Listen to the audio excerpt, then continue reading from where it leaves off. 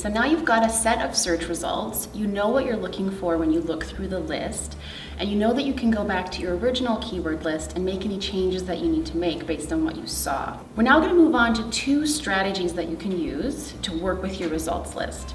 The first strategy is how to get more results, how to expand your search if you didn't get quite enough. And the second strategy is how to narrow down your results list and make the results a little bit more relevant. So in this video, we're going to focus on expanding or getting more search results. And the way we're going to do that is with two techniques. The first one is by using the words and or in your search boxes. And the second technique is called truncation or wildcard searching. The first technique that you're going to be using is to use the word and. And this is a connecting word that we can use in the database for our searches. Our three main concepts were violent, video games, and aggressive behavior.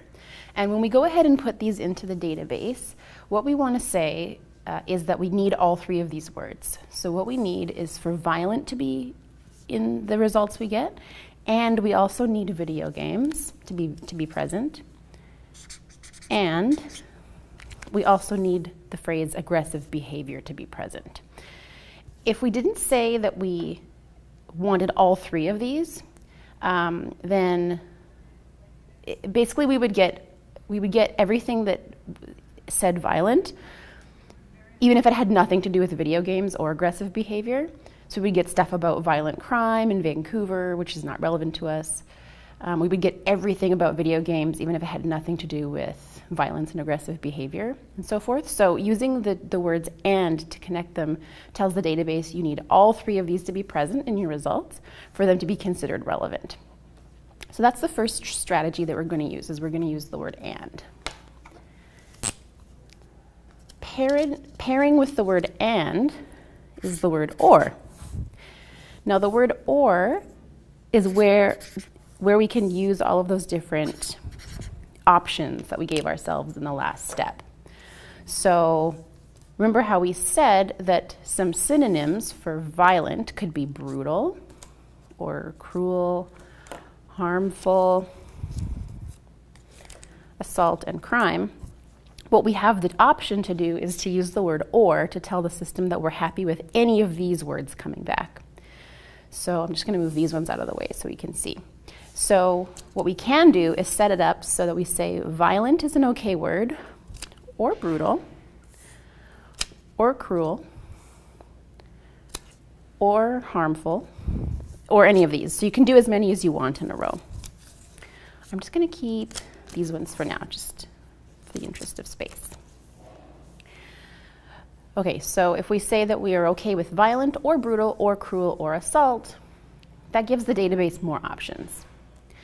So we definitely want at least one of these words, and we want at least one of these words: video games, or computer games, or digital games, or fighting games. These were some different examples that we came up with. So we said or,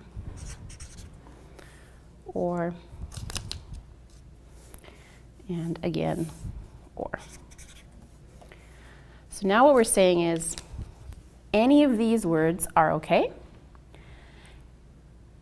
and we also have to have any of these words: video games, or computer games, or digital games, or fighting games.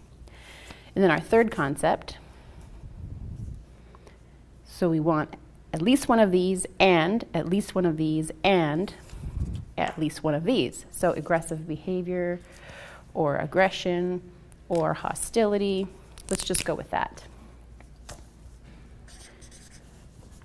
we'll say that any of these ones are okay.